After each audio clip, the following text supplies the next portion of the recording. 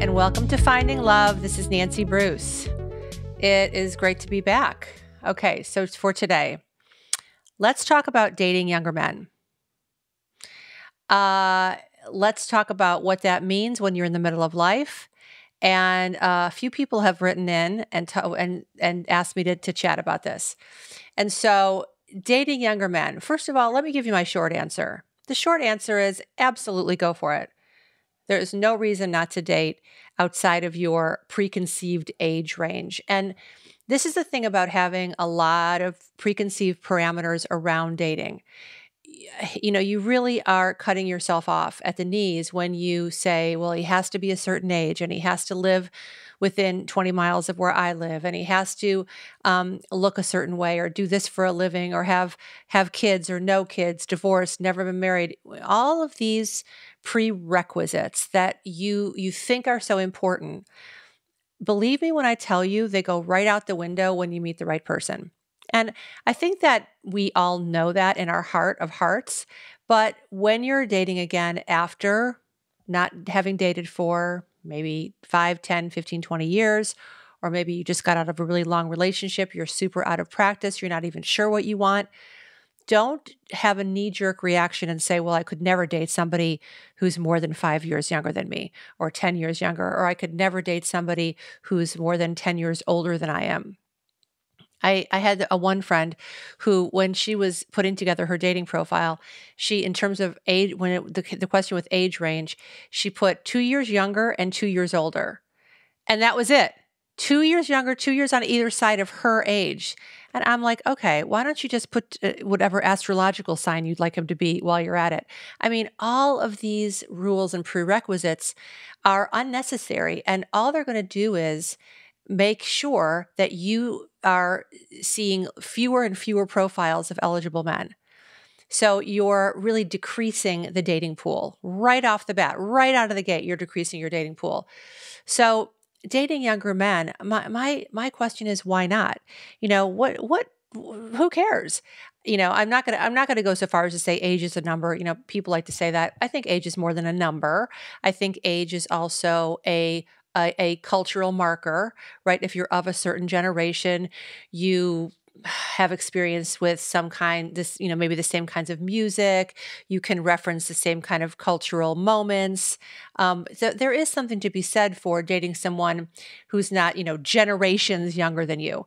But in terms of, a few years or even a dozen years on either side of your age, I think it's totally fine and totally great. I have a friend, her name is Deb, and she is in her 60s, and she is quite fabulous in every way. And she is dating again. She is recently divorced, and she started dating again. And she told me, she's like, yeah, you'd be shocked. The men on these dating apps who are really genuinely interested in older women. And to which I say, great. Here's a few caveats for those of you who are seriously asking the question, do you think it's okay? How should I approach this? Here's what I would say, and I would really say this for any kind of dating in whatever age range or whatever context. Communication is key, right? Make sure that you are both looking for the same thing and that you are both fully aware. I would say never lie about your age. Never lie about your age. Oh my gosh, my older sister used to lie about her age constantly. In fact, one of her husbands, she was married, I think like 4 times. One of her husbands didn't ever know how old she was because she shaved 3 years off her age all the time. And I mean, at a certain point, I didn't even know how old she was. My mother had a friend like that too, a woman named Martha, and she was so funny about her age, and she would shave 10 years off. And she pretended that she was the same age as my mother, and my mother was 10 years younger. And my mother would say, Martha, I know how old you are. Stop saying that you're my age. It's just funny, it's not, and it's funny and it's not funny because I think as women, there's such a weird, troubling stigma around aging. It is something I personally do not buy into. I hope you don't either. Certainly if you're dating in the middle of life, that is the last thing you need to be worried about, your age. You are the age you are, and it's a fabulous age to be. So If I could wave a magic wand and make it easier for all of you, I wish I could, because it's true that we are enmeshed in a youth is beauty kind of cultural dialogue. Well, let's try, for the sake of this conversation, let's put that aside and pretend like we don't care about that, and I hope you don't. But dating younger men is, perfectly great as long as everybody is on the same page, as long as everybody is clear about what they want and what they don't want. A woman wrote in, I think it was about last week, a woman wrote in and said, here's the problem that I have with dating in the middle of life right now is that I'm not really interested in sex. I really don't, that's really not a part of my life that's important to me right now. She's more interested in companionship. She's more interested in having someone to do things with. And she's, interested in having, a new person in her life to share things with, but she's really not all that interested in sex. Now, here's what I would say. There are many, I'm not a sex therapist, please, calling Dr. Laura Berman for this one and for all other questions about sex. Dr. Laura is my go-to person. I love her so much. So I'm not going to touch that one. I don't know how to give anyone advice about their level of sexual desire. But I would say that having really frank and open conversations about your age, how old you want to date in terms of how young the guy is, if he's much younger than you, and you're worried about it. One of the conversations that you might want to be really frank about is, I'm not really interested in having sex as much as, maybe you are. And so that might be a red flag for somebody younger, a younger man wanting to date you, because he might really, be of that mindset that sex is really important to him. So that's what I mean. Be on the same page, be honest about what you're looking for, be honest about who you are, no matter what age you are or what age he is. But especially when it comes to dating younger men, I think that just, keeping those lines of communication open, really important. Here's another thing about dating younger men. Depending how old he is, he might be looking for, to settle down, to even, if not start a family with you, then maybe he's really excited about the fact that you have children, even if they're grown children. I dated a man once. This is when I was still living in Chicago. And my kids were young. They were younger. They were, under 10. And this guy, his name was Dino, and he was 11 years younger than I was. And, very sweet guy, extremely lovely person, and thought Alex and Olivia, my kids, were just the bee's knees, really, really liked hanging out with the three of us. Well, in the course of our romance, which lasted about 8 months, what I really came to realize is that what was attractive to Dino was the family unit. He came from a kind of a chaotic family background. There wasn't a lot of calm, lovely, hangout, chill family time in his home, in the home where he grew up. And so he was so attracted to that, to the vibe of being in a part of a family unit. Very sweet. But what I did wrong in that relationship was I didn't have the kinds of conversations that I should have had with him, which would have looked like, hey, what are you really looking for right now? Where do you see this going? Is there a future here? Because I wasn't thinking that this was a long-term or permanent relationship. I thought this was a really lovely, fun fling with a much younger guy. And he was thinking more permanence. And so that was my mistake. I didn't, broach the subject. I didn't say, hey, let's really talk about the fact that there is a fairly large age discrepancy, and not just 11 years. It was also where I was in my life, and a single mom with kids, and where he was in his life, a guy who had never been married, and he was probably looking to settle down, looking to have a family. So we didn't have that conversation, and unfortunately, then the relationship ended on kind of a sad note, because we just really weren't forthcoming and really weren't honest with each other about what we were each individually looking for. And so that is something that I would definitely recommend avoiding, right? That lack of communication. Don't talk about it. Never mention your ages. Never mention that you're in different points in your life. No, there's no reason for that. If you're having a relationship with someone, there's no reason to not be completely open to communication. Cards on the table. That is what I say about everything when it comes to being in a relationship, especially now in the middle of my life. And you're probably the same way. There is literally nothing I won't talk about. I will talk with my husband and with anybody, all my friends, about anything because I don't have anything to hide. I am an open book, and I would much rather have the conversations, even if they're hard conversations. I would much rather have the conversations than sweep things under the rug, because the things under the rug are going to find their way out, and you're going to have to deal with them one day anyway. So, but yes, dating younger men, I think great. I think terrific. If that's what if you're attracted to a younger man and he's attracted to you and you both want the same things out of your relationship and you are enjoying each other, it's off to the races. Why not? And if you're worried about, I'm thinking in my mind what people might be worried about when it comes to dating younger men. Certainly men are never burdened with worry about dating younger women, right? Yes, nobody worries about that for them. They are more than happy to date younger women. But I think that one of the reasons that women in the middle of life might be a little concerned about dating younger men is because they're worried what other people might think.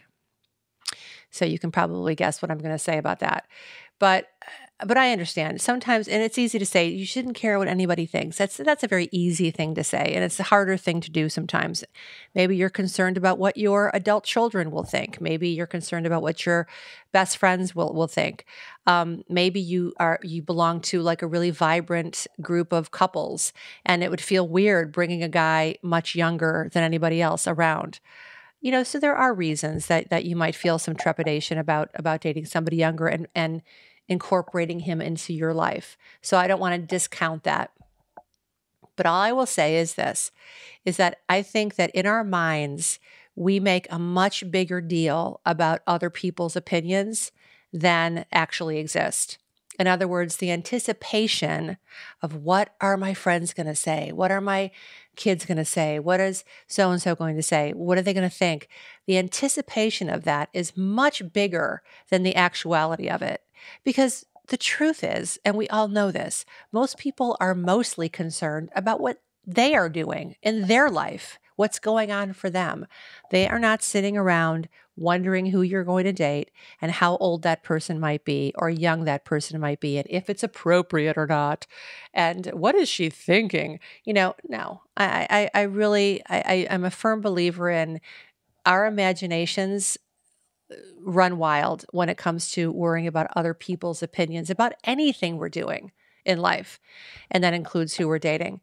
So if you're worried about some kind of a stigma, a social stigma around dating younger men, I say throw that out the window because no one's going to care. And you shouldn't ever curtail what you want, stop yourself from getting what you want based on what other people may or may not think. If you really want to date somebody who's a lot younger than you, and maybe it's the first time you've ever done something like that, and it feels uncomfortable and it feels a little weird, give yourself some space to grow into it. Give yourself a minute to get comfortable with it. And soon enough, it might seem like second nature. And if the person is right for you, the truth is, then that relationship is going to blossom regardless of how old he is and regardless of how old you are.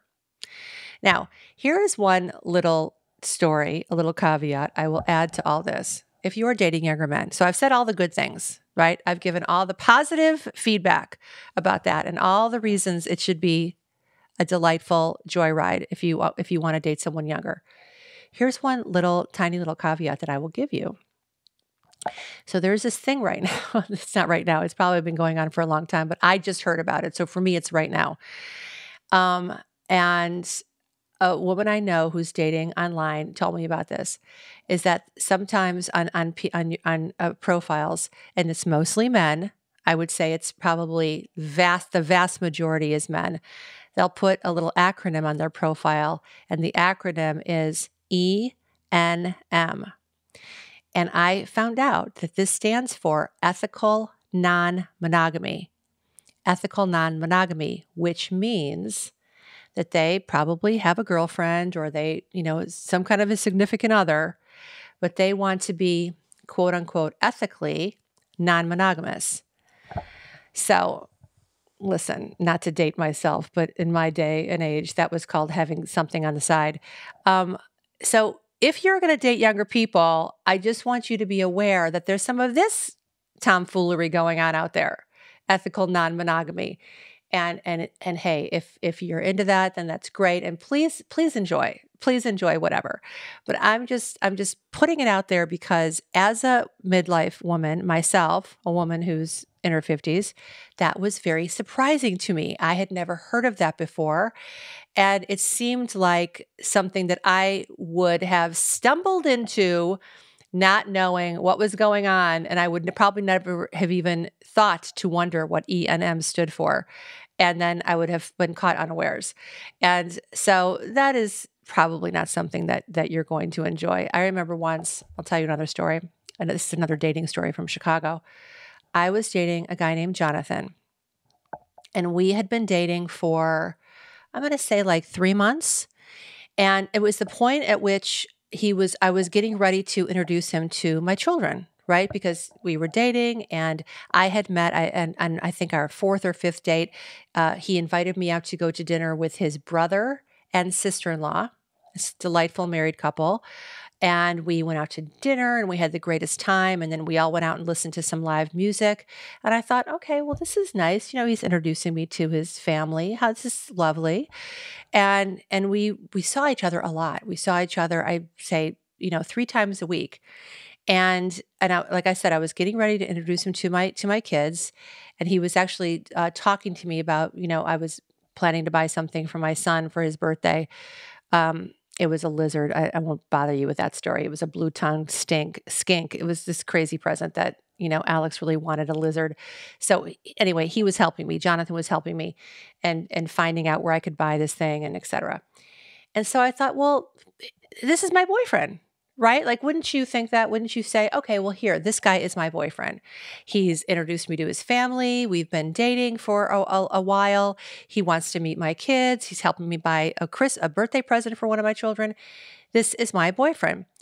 And so one day we were talking and he lets out this little tidbit of information that he is seeing 3 or 4 other women currently at the same time that we were dating. And I looked at him and I said, 3 or 4 other women right now? You're seeing 3 or 4 other women now? And he goes, yeah. And I'm like, well, is it 3 or 4? I mean, can I get a head count? How many women are there? And he said, well, listen, however old he was, I'm a 34-year-old single man. I mean, this is what I'm doing. I'm dating. This is what I choose to do. So in other words, what you're telling me is you're sleeping with 3 or 4, we don't know, 3 or 4 other women at the same time that you're seeing me. Yes. That was the truth. And I mean, the joy and happiness just got sucked right out of the room. I can't tell you what a feeling that was. It just took me by surprise, shocked. And because here I thought, I assumed that we were monogamous and I assumed that he was my boyfriend, which leads me to another note, and I'll talk about this in another podcast. Ask the question, are you seeing other people? Do you have a girlfriend? As crazy as that seems, you do have to ask the question because you can't make an assumption. I did, and I got completely burned. I mean, completely shocked. So of course I broke up with him immediately, like on the spot. I think I said, get your stuff and get out. It was one of those very dramatic breakups. And he was so shocked. And I'll tell you what I was really mad about. I had loaned him a book about a month earlier, this fabulous book. And, and he still had the copy of it. And it was a hard copy. And I was so mad about it. And I never did get it back. But then very recently, my darling daughter found that book and bought it for me it was either Christmas or my birthday because she's so thoughtful. And I think I told her part of the story, maybe not the whole story, but I told her part of it. I told her that I had loaned a book to a guy and never got it back. And so she found it. I think it was out of print and she finally found it. Anyway, in the show notes, I'll put the name of the book because I can't think of it off the top of my head. This is my story. This is my offering to you about dating younger men. Oh, and Jonathan was younger than me by, I'm going to say like 8 years. So just be aware, ethical non-monogamy, if you see that acronym in someone's profile, it means that's what it means, ENM. It means they're seeing other people and maybe they even have a whole girlfriend. They might be living with someone for all you know. And maybe she knows about the ENM and maybe she doesn't. We don't know. So just be aware of that and do ask the question and do have a really open line of communication when you're dating someone younger and when you're dating anyone. But I'm just saying it's a good idea to get on the same page, to get firmly on the same page so that everybody knows the score and expectations are agreed upon, and then you can relax and have fun with it. And that is what I have to say about that. Okay, thank you for listening. This has been Finding Love with Nancy Bruce, and I will see you guys next week.